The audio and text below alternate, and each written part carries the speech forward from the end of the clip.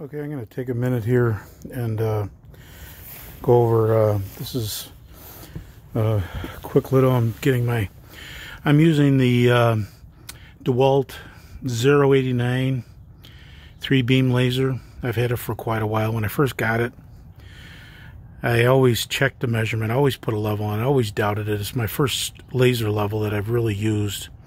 And I like the 3-point laser, the 3-beam laser. It helps when you're building a wall, laying out a room. It really helps a lot. So I'm getting ready to, if you've watched any of my other videos, and I'm working on the back side of my house. I've got to a point where I got the J channel on. I'm starting to get in the starter strip. So I've got this set up right now to get my other starter strip over here so it's all nice and plumb, so I keep the same lines all the way across. The only problem, I love this laser, but the only problem, I wish I would have done a little more research. As you can see, it's cloudy today, and the only time to really see this in the daytime, I don't even know if you can really see it in the picture. But that's the only problem. This red laser, when it gets a little sunny out, it's impossible to see.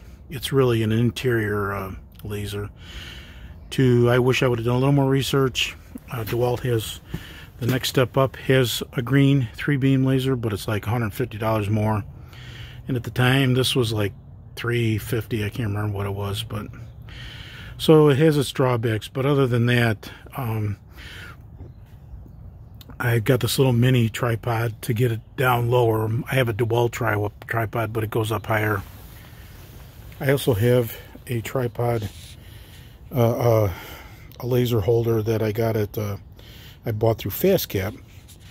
And when I'm doing an interior room, it clicks onto a zip pull, and you can raise it up almost to the ceiling if you're doing some trim or something like that. So anyways, I'm using this, and once I get the starter strip, I'm going to get the first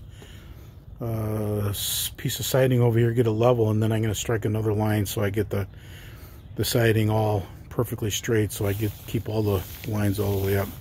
And that's what's nice about this this laser.